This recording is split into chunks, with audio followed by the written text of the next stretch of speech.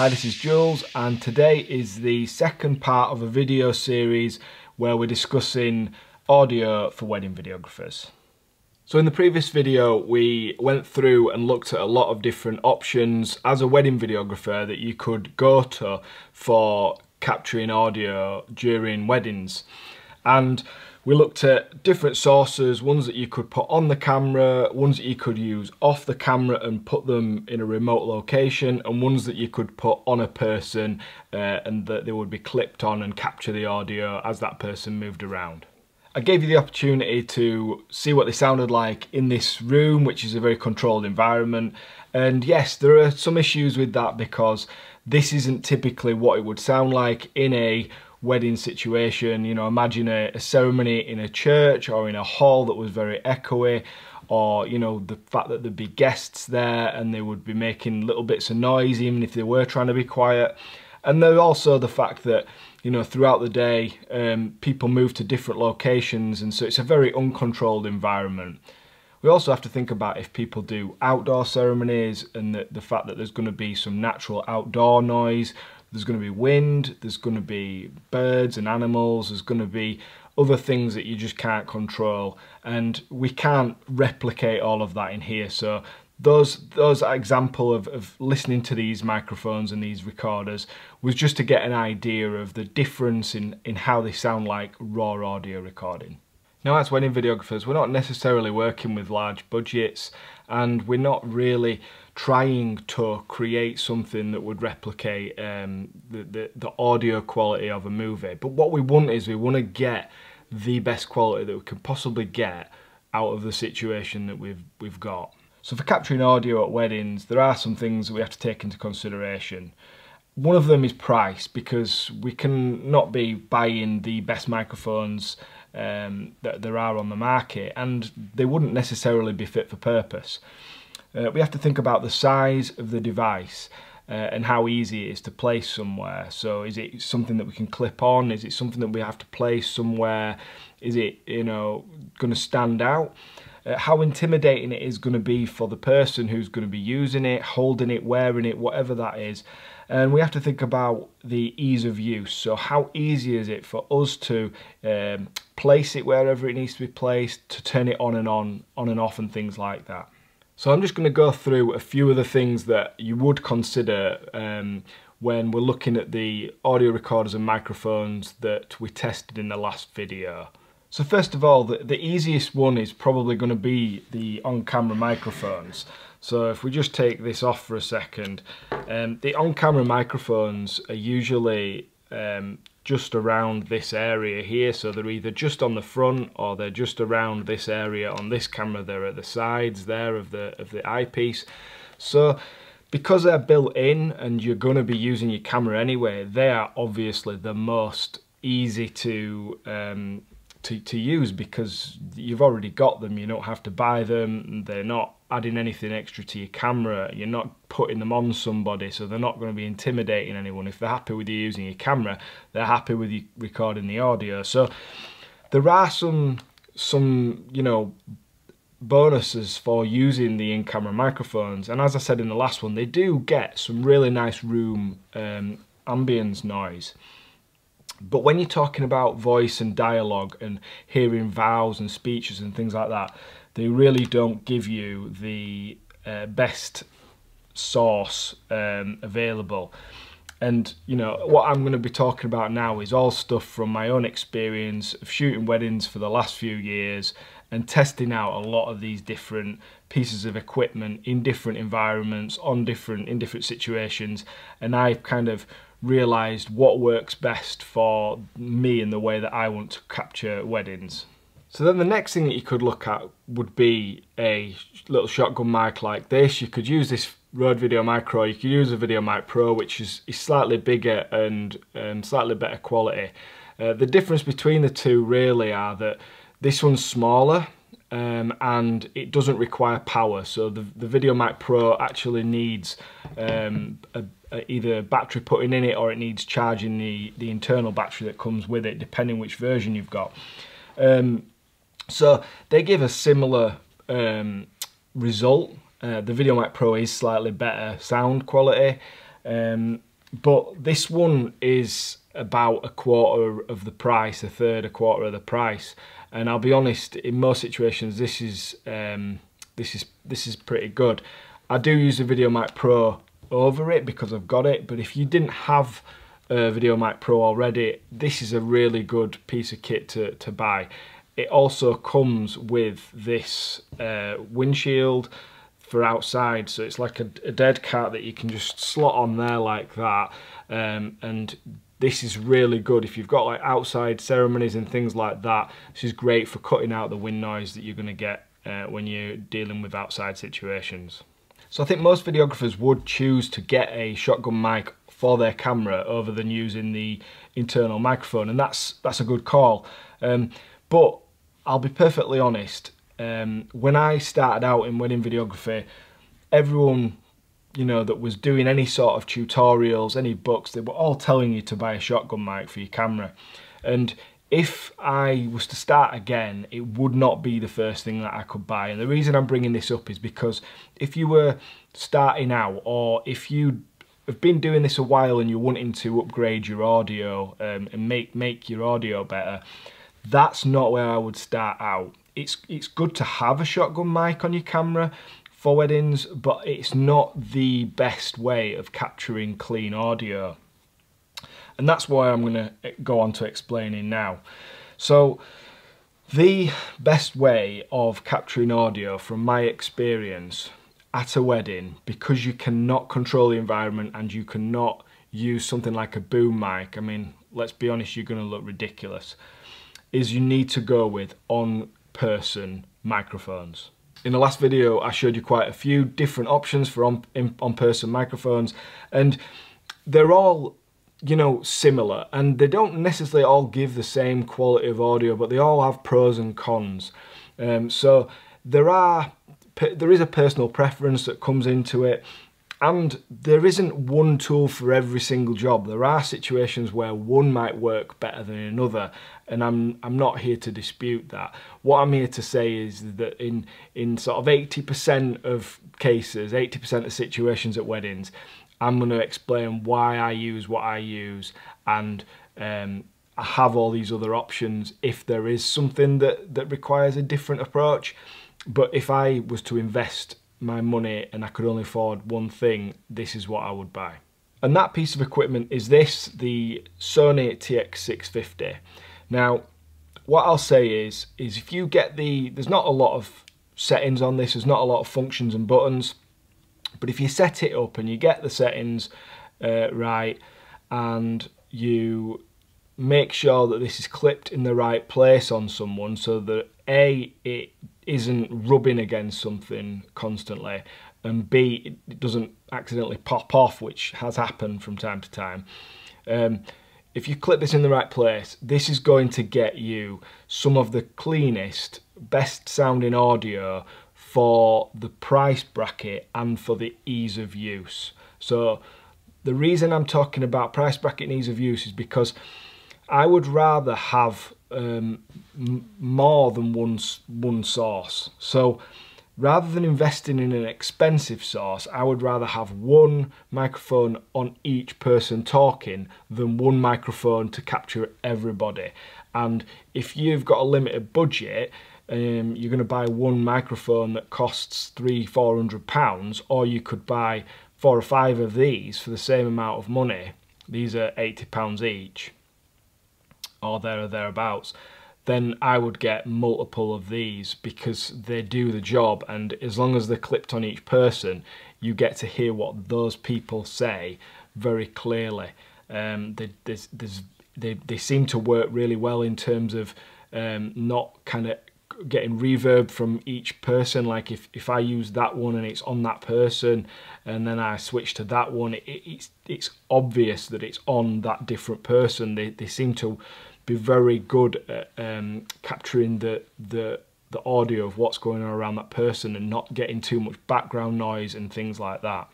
And the other thing about these is they are just ridiculously small. I mean, if you kind of look at the size of it, it's smaller than a pen, and that's kind of how I always sell it to to the people that wear them, it's typically going to be the groom and the best man and maybe like a minister or a registrar that's going to be wearing these.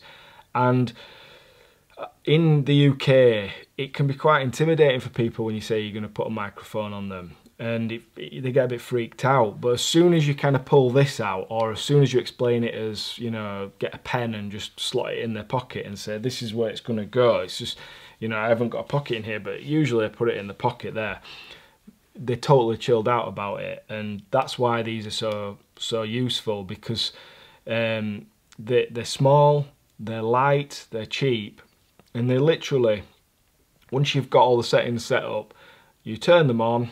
So you've got one button there to turn on, and then you've got one button there to press record, and then you put it on hold so that it can't be accidentally turned off, which is another useful feature. This LED screen does actually go black, so it's not showing up. And what you do is you put this inside the shirt or inside the pocket, so that the only thing that's going to show up is this tiny little clip here. And that tiny little clip's barely noticeable. It's only noticeable if you're looking for it. And they have got internal memory of 16 gigabytes and a battery that will last for somewhere between 10, 15, 20 hours if they're fully charged up. So you can just leave these going for a whole ceremony, a whole set of speeches, whatever, and be confident that you're not going to run out of memory or run out of battery. And it's only been on very few occasions where there have been any kind of like rustling or anything like that, and it's usually been my fault or whoever's put the microphone on, the person's fault. So these really are the best thing that I've come across for capturing audio at weddings. That being said, I don't want to not discuss the other aspects. So the Tascam DR10L, again, this is an excellent option. And if you're talking about pure sound quality, this is definitely going to give you a slight edge when it comes to the sound quality over one of these. What I will say is the microphone that comes with this is decent. Some people like to change the lav mic, and then you are getting into an expensive situation. If you use just the microphone that comes with it, which is nice because it screws in, so it's nice and secure in there. You're talking about, I think I had to get this from America because I didn't have them in this country. There are some versions you can get in the UK and in Europe, but they don't necessarily come with the lav mic. Because I had to get this from America, there was some ridiculous import charge that I wasn't anticipating, and so it ended up costing me way over 200 quid to get this. You need to put a battery in it, a little AAA, and you're going to need a memory card in it. And that, to me, you know, it's more than twice as expensive as this, and you need extra accessories for it. The battery doesn't last as long, and in terms of the, you know, size and use of it, it's a bit more cumbersome because you've got this wire, so you're going to need a pocket or somewhere to clip this away from the shirt and tie area, and then you're going to need to clip this onto the tie or onto the shirt or onto someone's jacket, and then you've got the wire to deal with. And whilst there's ways around that, what I will say from experience is, in a wedding, if you're rushing, you haven't got much time to put the microphone on, and you're trying to like make the person feel at ease and not create a fuss, it really is a little bit more difficult to use one of these than it is a Sony TX650.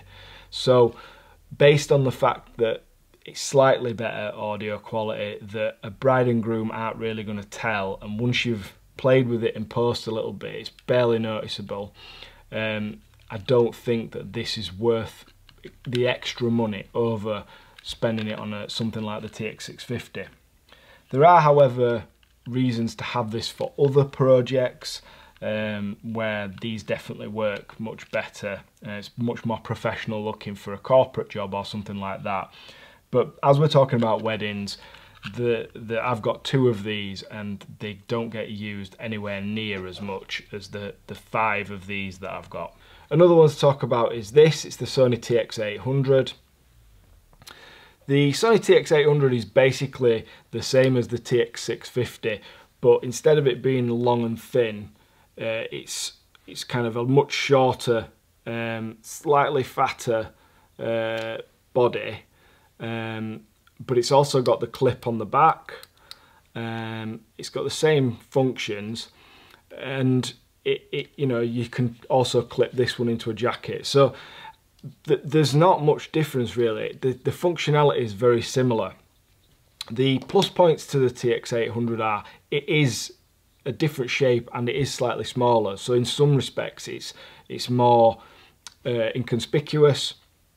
I would say that the audio quality is really slightly better, and it has got a remote control and it has got an app feature built in for your phone. So you can technically monitor the audio from this, which you can't with the TX650s. And that makes this a little bit more of an attractive proposition for somebody who wants to guarantee that they can monitor their audio. But what I'll say is that this is twice as expensive as the TX650. So it kind of puts it more on a, you know, a Tascam DR10L price bracket, and I wouldn't say that I use this as much as the TX650s, just because this is a better, the TX650s are a better fit for grooms and best man's shirts and pockets and jacket pockets. But this does get used, and sometimes this is really good for women and on women's dresses if you're trying to clip something to them, because it does weigh slightly less and it doesn't sort of pull as much. Again, you can get these quite easily off Amazon, same with this, or most kind of electrical type stores. This one I had to get from America. Very quickly talk about this Chinese one. I bought this just to see what it was like. There are lots and lots of cheap dictaphones on sites like Amazon and things like that. This one, it costs about 20-30 quid. I've not used this at a wedding. I got it in the off season to test. I haven't tested it properly. I used it for the first time in the video yesterday. I can't work out how to use it properly. I've never read the instructions for anything I've used really, but I'm going to have to read the instructions on this because it's just not as intuitive. It didn't sound to me like the audio quality was as good, but I'm not going to write it off completely. What I'll say is for 20-30 quid, if you can get the audio quality to be somewhere similar to a TX650, this could be a real option. The issue with it is it is bigger, it is much heavier, it's like a metal case. And it doesn't seem as simple to use. So even though it's much cheaper, I wouldn't necessarily choose to go with this. Very quickly, then there's the Instamic. The Instamic is something, again, that I bought because I wanted to try it out. I can definitely see uses for this. This is tiny. If this is the TX800 I was talking about there, and that's the Instamic, you can see that the size difference. The Instamic is absolutely tiny. And again, because you've got this magnetic, you know, it's magnets and it'll stick to, you can make it, well, you've got magnets and you've got some stickies as well, you know, and it's got a clip, so you can kind of get it to stick anywhere. So I can see some uses for this, but this isn't particularly cheap. It's more expensive than, let's say, the TX650s. It's not as expensive as the DR10L. But the audio quality does not seem to be anywhere near as good. So for certain situations, I can see this as being a useful product. For weddings, I'm not saying this is. I don't know how much I'll use this for weddings, but I'm not going to say I won't. I just think that in most situations, a TX650 is going to be much better to use than this. Before I kind of wrap that up, what I should say is it's got the app. You can turn it on and off from the app. It's monitorable from the app. So I can see the technology here. If the microphones were better and the audio that came out of it sounded better, I do think this would be a really attractive option. It does look a little bit weird because if you're going to be mounting it on top of someone's clothing, it's going to look like they've got like a weird bug or something on them. So maybe that will be a little bit off-putting for people at weddings. But yeah, I'll see. I might use it.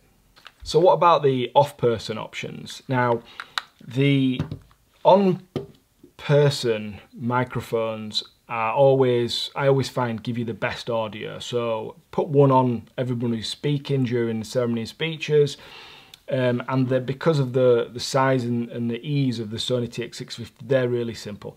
But you don't want to just use one source of audio, because what if something goes wrong? What if battery fails, it didn't record for whatever reason, it gets lost, which has happened before.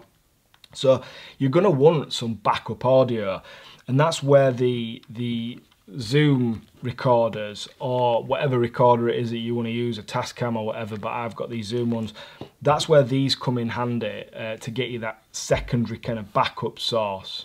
You could probably tell from doing the test that this H4, the more expensive, bigger one with the bigger microphones, this seems to have the best audio quality, and I would normally use this. This would be my first choice. But as you can see, it's quite big. If you compare it to the others, you know, there's a definite size difference. This H2N, this all black H2N, is much more inconspicuous than this one. But this one gives a slightly better audio quality, so you've kind of sometimes got to weigh it up, and I do use both depending on the situation.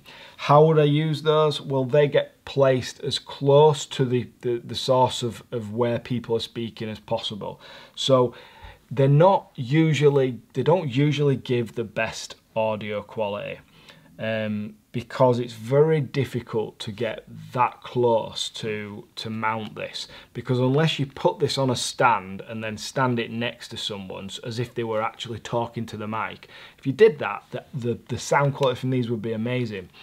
But usually you can't do that. Usually you've got to use a Joby Gorilla Pod and like fasten it to something up high, or you've got to mount it somewhere pointing down low, or you've got to hide it in some flowers or whatever.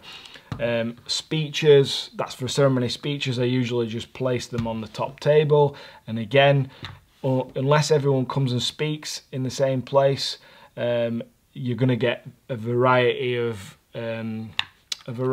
results.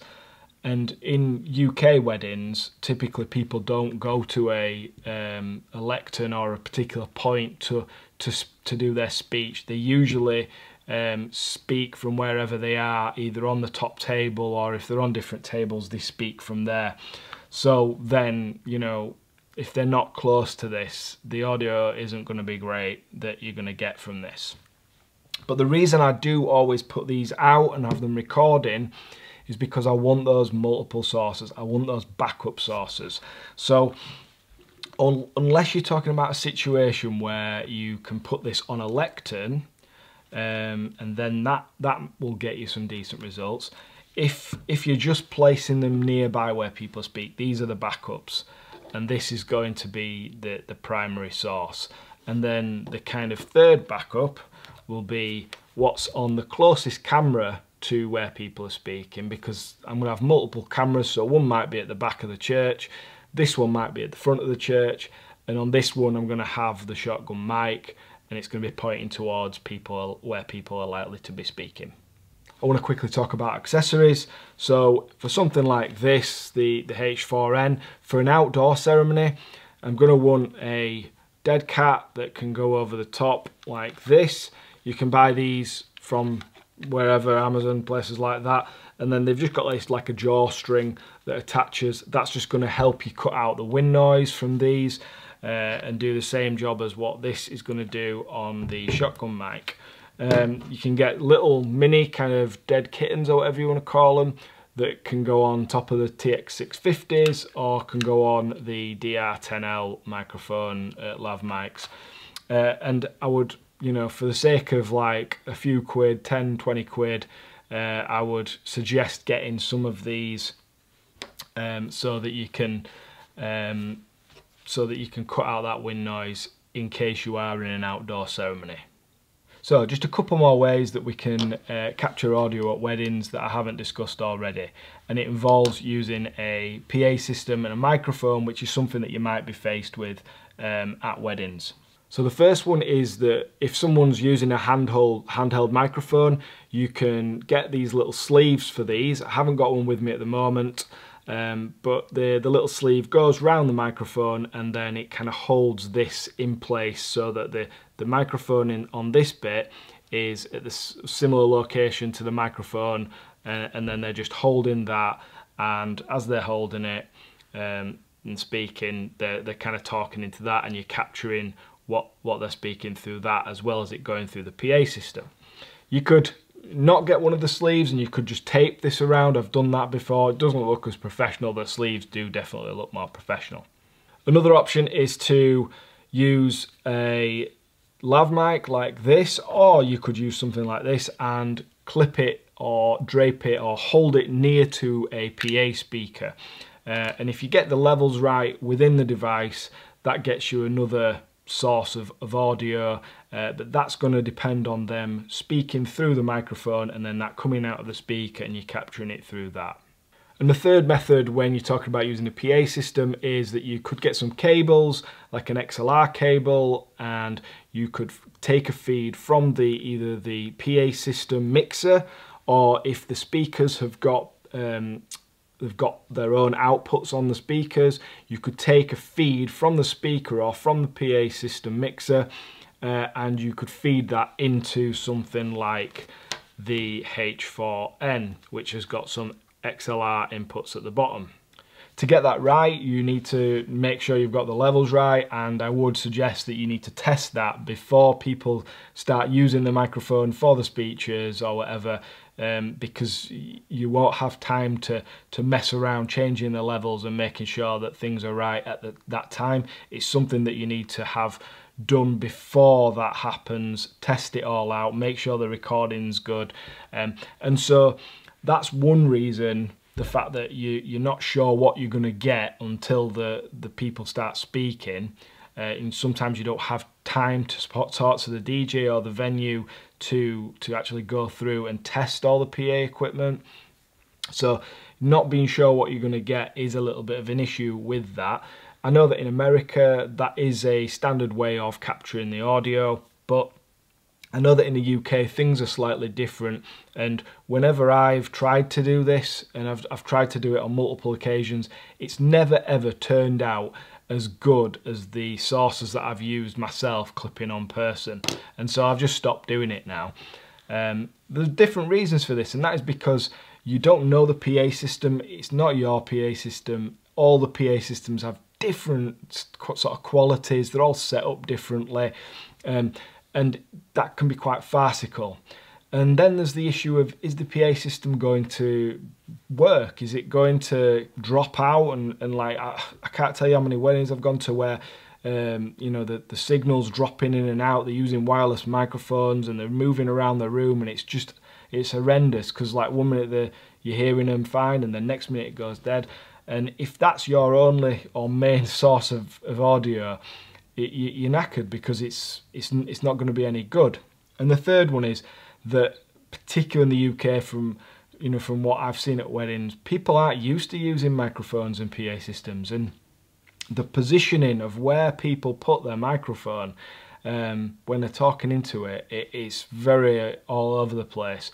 So again, if someone decides to put the microphone down here and talk into it, whether you've got one of your TX650 strapped to here, or whether you're getting a feed out of the PA system, it doesn't really matter. It's not going to be fantastic. Whereas if you've got the one clipped up here in their shirt or in their jacket, you know it's going to be good, even if there is a little bit of reverb from the PA system itself.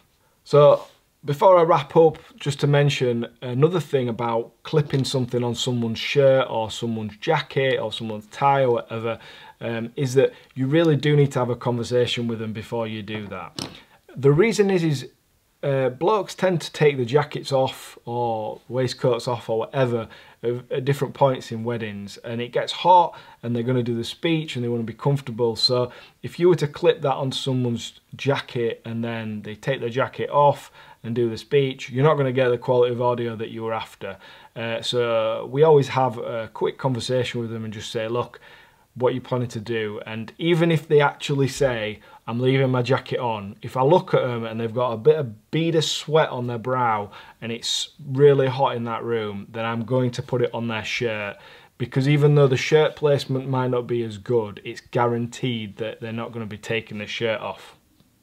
So there you have it. Audio for wedding videographers, kind of a whistle-stop tour if you like, a lot to cover. I'm sorry if I've talked a lot in this video, but there's so much to cover, and I haven't gone into anywhere near the detail that I could go into about how to set all of these devices up and about how to place them on people and things like that. But what I have tried to give you is a decent overview over these two videos of the options that you've got and why spending your money on one rather than another might be better for you. I'm Jules, I really appreciate you watching this video and I really hope it's been helpful. If you found it helpful, please tell somebody about it who might also appreciate it. Please put something in the comments, you know, just tell me what you think of how I've gone through this, if it's been useful, if I've gone on too long about something or I've not covered something, let me know. And please like the video, subscribe to the channel and hit the bell for notifications. And that way, other content that we make in the future, you'll get to see. Thanks a lot and take care.